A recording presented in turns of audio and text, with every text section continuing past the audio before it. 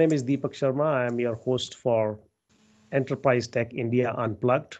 So this is our first pilot episode, and with me I have Kumaran, who is a chief mentor for Tiny Magic, and he is the host of a wonderful show called Saturday Architecture, and I love to participate with him on all alternate Saturdays. And he produces great videos after that, and he spends a lot of time editing and making it concise to uh, for the consumption of the audience. We know the attention spans are longer. Hi, Kumaran. Yeah, thanks, Deepak, for having me here. All right. So first thing we want to talk about is that this is the pilot episode, and we want to talk about why we are creating this enterprise technology India Unplugged podcast. So the reason why we wanted to create, and I and Kumaran have had this discussion for a long period, was that there is a need for an Indian view of Indian point of view of what is happening in the enterprise world, and India being the back end for a lot of enterprise organization worldwide. We need to have a view of what actually can work for organizations in India and how they can learn from what has what they have supplied to the rest of the world and how they can actually apply it internally. What's your view, Kumaran? I completely agree, and I experienced this firsthand during my good old days in Microsoft, is when SharePoint first came up with developer machines and developers, right? The SharePoint team said to develop, anybody can do it on a developer machine at school, you just need to have 8 GB. And I walk into the large enterprises here, the really large ones, and the developers are there sitting with 1 GB and 2 GB RAM. Okay, and 8 GB is completely out of their scope. They need to get 50 approvals before they can have a 8 GB machine. And you have a 15-member developer SharePoint team. What works in US doesn't cross the Pacific or the Atlantic Ocean. So Right. yes, we definitely need something more, which is local, a local Right. thought process, a local point of view. We would Right. definitely need that. Right. So the way we are trying to structure this podcast is that you should be able to spend 30, 40 minutes while you're driving to work, or you are spending time exercising in the morning so that you can come up to date with what is happening in the enterprise tech world in India, and talk about new stories, talk about new techniques which are available, and what we think uh, should work for enterprises in India, uh, and on a broad basis. Right. So that is how we are trying to structure it, and of course, we will love your feedback on our YouTube channel and on Facebook. Please go ahead and give your feedback, and of course, we are going to help you answer questions. So if you have questions about how to be successful in the enterprise IT world today, please post them on our Facebook page, and we will, in the next episode, we will try and answer those questions for you and include them in our discussions. Right. So Kumaran, what do you think is what a person entering the enterprise tech world today should be focusing on? So of course there are so many range of skills required, but in your view, what are the key skills an enterprise tech person, I'm just going to say enterprise tech person because there's myriads of roles which are there, right? So what are the things which you think from the skills perspective are really required? Uh, I think it's so to begin with. Let's say let's put it into two categories. There is this uh, fresh freshers and new people getting into an enterprise space. Okay. Right. Now this could be either completely zero experience, or it could be people who have been working in smaller companies going into a larger company. That's one category. The other Right. one is who have been experienced in large enterprises for a long period of time. But both of them need a common skill or a common competency is what I see, and the paths will be slightly different. So the skill what they would need is the ability to be agile. It's an often used slash abused word. Okay, but the key point is that we got to keep things moving fast because today the business is changing rapidly. No company strategy lasts for more than an year or two. That's the business strategy. So the technology cannot take more than 6 to 7 months to come closer to the business strategy. That's the reality of the business today. Now, whether you are a two-man company or a 200,000 man company, it doesn't matter. So for people who are going from a small company to a big company, their challenge would be, in a small company, they would have got things easily done. And what they need to be cautious of is not get carried away by the, in double quotes, the popular practices in the enterprise. They have to be cautious of that. And for the people who are experienced, uh, hit the reset button and hit the refresh, where our beloved Satya Nadella calls, right? They should be willing to hit the refresh button with respect to technology, with respect to people, with respect to processes. And I think that's the key thing for an experienced person. How often do I going to hit the refresh button? I would say they'll have to probably do it weekly. Oh, so from your perspective of interacting with these large enterprises, what have you seen is are the enterprises becoming more agile really, or there is internal resistance? Is there a difference between what an engineer thinks and what a manager thinks? Uh, how is it really happening there? We have a clash of cultures. Okay. It's you take Bangalore for example, right? Uh-huh. You have a pub where you get a drink for 500 rupees. Okay, Right. you walk out of the pub, walk 300 meters and take a left, and suddenly you are in this uh, low income group where 500 is the monthly salary of somebody else, correct? Right. So there's a real serious physical clash of cultures. And in enterprise, that same thing, a clash of culture is happening. The clash of culture is, the business wants a lot of change. It's been there forever, but now it's become even more acute, let's put it this Mhm. way. Enterprise IT, I would say, is an ICU now. I would put it Okay. that way. All right. Okay, unless they respond to the changes. Give a specific example. There is a particular, so I was working with a company on innovation change that needs to happen. Okay, so there is uh, clusters like manufacturing, retail, like that, and then there's an org wide organization which is driving innovation. Now, when I kind of, so they hired us to help with them with their innovation program, and it's an year long engagement. Now, what I'm trying to kind of help them say is, you need to have an organization standard, but you need to enable local pockets of innovation. Okay. So each cluster should be able to innovate. At the same time, you need to have an org-wide standard. So this parallel existence, right, is very hard for them to get. Now, as long as I was in the conference room discussing it on the board, the management, the exec team all clapping their hands, yeah, we need this innovation to happen, kind of a thing, right? Now I get down to the floor and help them implement it. And then I kind of say, so to be even more specific, there is an innovation index that's created, which has particular metrics like how many ideas generated, how many innovations meeting happened, what was the dollar saved per innovation. So these are the metrics that's there. Now this is an org-wide index, and I was proposing to them, we need to have also a custom specific index for each cluster, where they can do a self declaration telling, you know what, other than the organizational practices, I am doing something different, and this is how I am measuring it.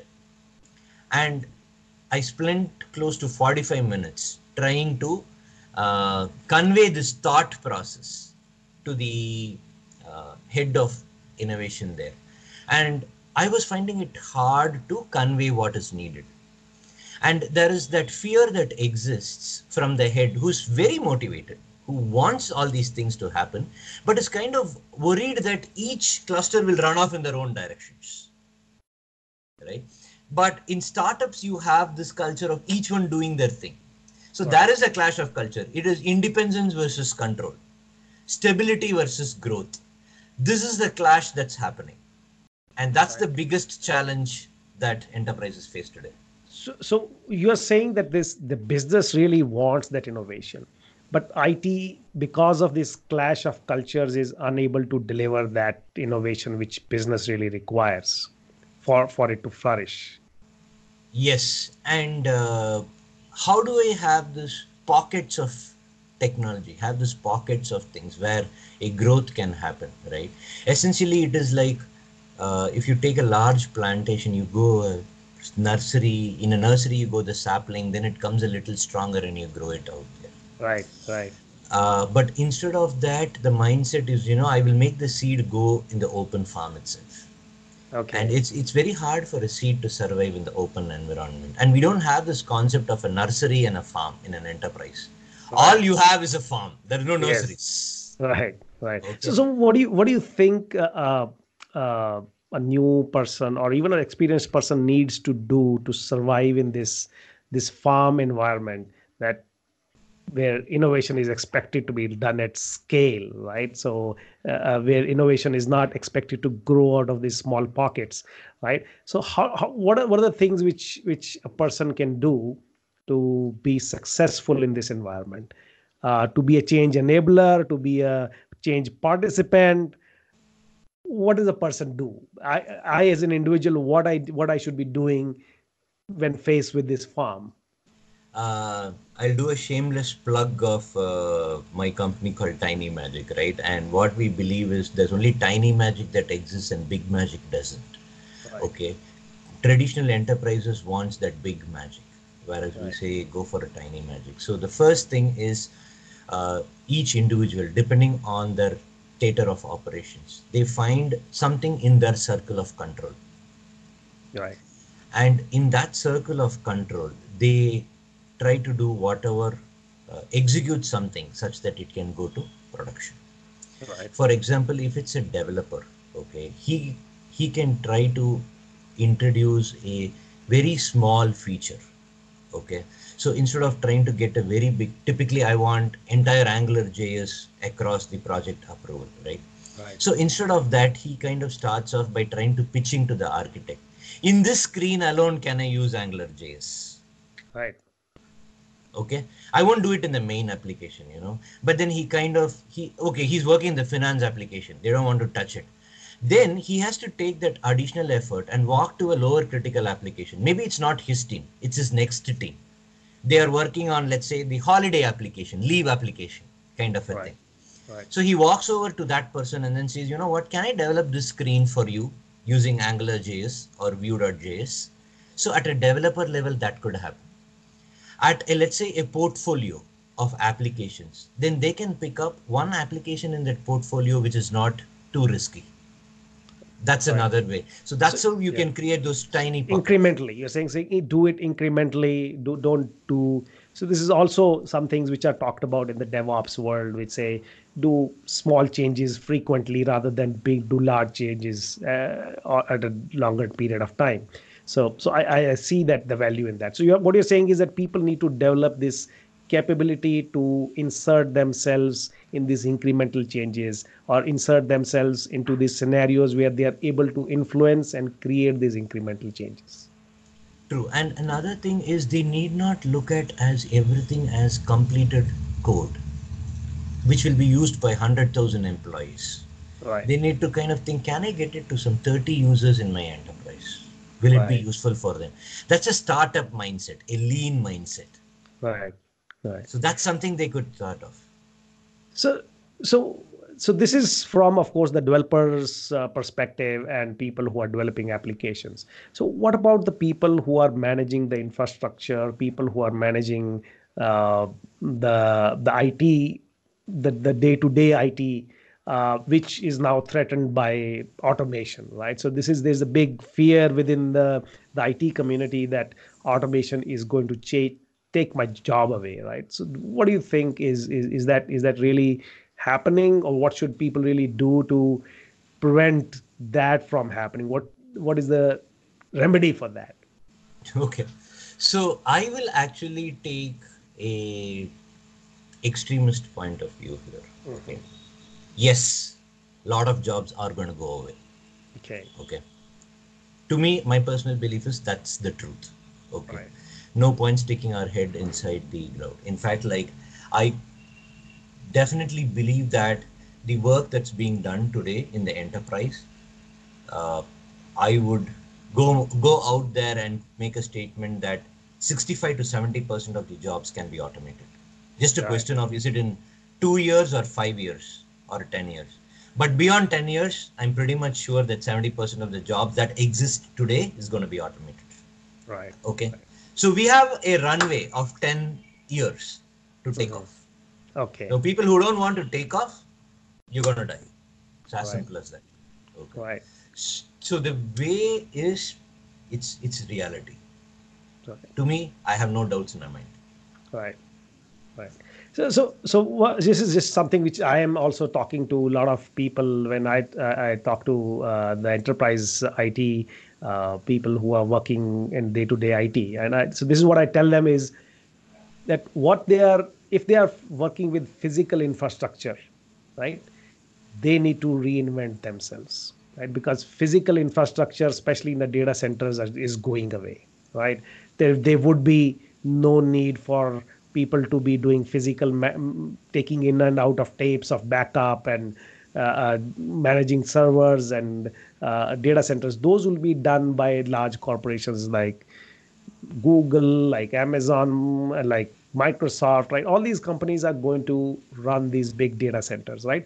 And the way those data centers are designed today and for the future also, they are designed for minimal manual intervention, right? So it's not like these jobs from the enterprise are going to shift to these large companies because they will never employ so many people which are today employed in enterprise data centers. So they need to really, really invent. The other thing which I tell them is they need to start thinking about how they are going to learn to code, right, Yep, because yep. everything is becoming code, even if it is deployment of a server, if it is a deployment of a network, everything you need to do in the cloud is actually code, right, and that has become the bread and butter to survive in the cloud world.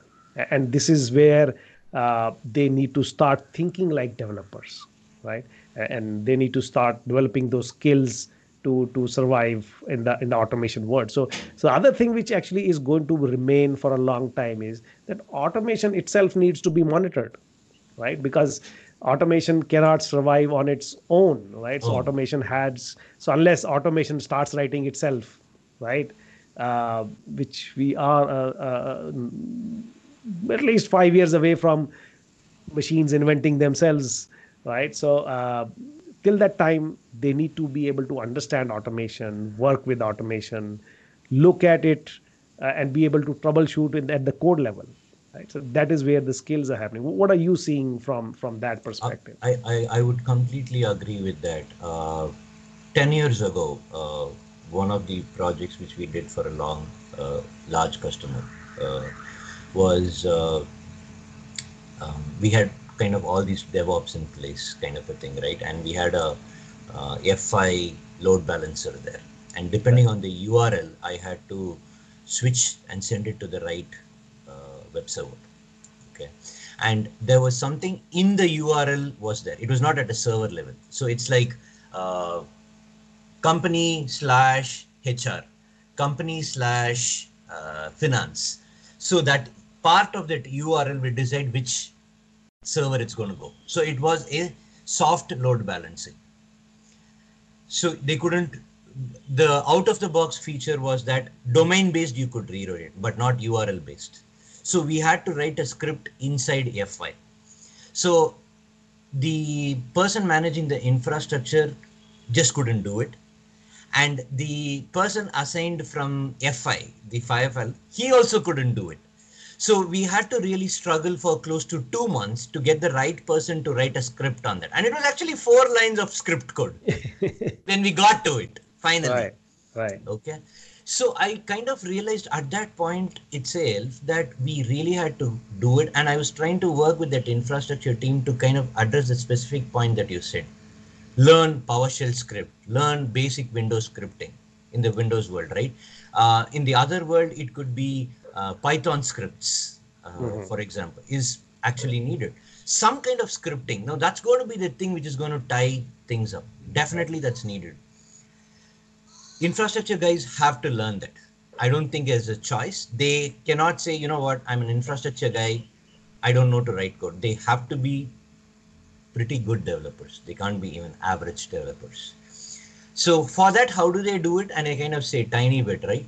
Every week, register into a podcast or a course like Udemy, which is very sweet, which gives you in 5-minute, 10-minute slots.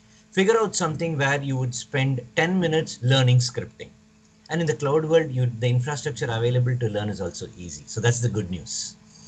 So that is actually helping them. And I was talking with a friend of mine last week on the coding part, right, as developers, even there. So he said, he's working in a very small company, around 50, 60 people. And he said, I have this need where we track customer issues in Salesforce. And from Salesforce, I have a internal Jira system where I would like the issues to go. And he told me, Kumaran, it was interesting. I was able to do this in 10 minutes. And I don't know the intricacies of Salesforce or my Jira system. I used Microsoft Flow and it just had connectors and I just had to do graphically click, click, click and then get that done in this entire thing. Too bad.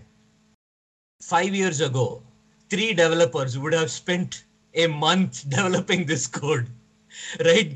Pulling data from here, connecting it and doing it there. Now, literally, I could see that is 3% of months of effort done by 10 months who doesn't have any knowledge about that product or technology. So even developers' jobs is not insulated.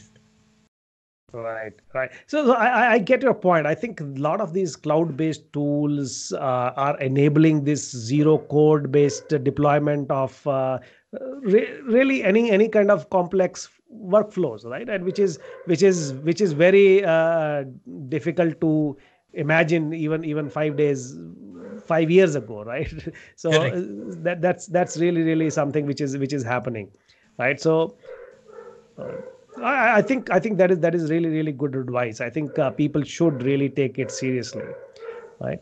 So thank you, Kumaran, for your time today, Sure. and I really appreciate you participating in these discussions. And hopefully, we will have a lot more discussions like this to help our enterprise engineers and managers across India and across maybe the region, and maybe we will get people from other regions also to participate and see how we can really influence them in their journey towards being successful in the enterprise, right? So thank you everyone, and you can get this episode at etiunplugged.in. You can also check out on our YouTube channel and our Facebook page. You can get it anytime, and of course we will get the feedback from you at all times. Thank you very much. Thanks, Deepak.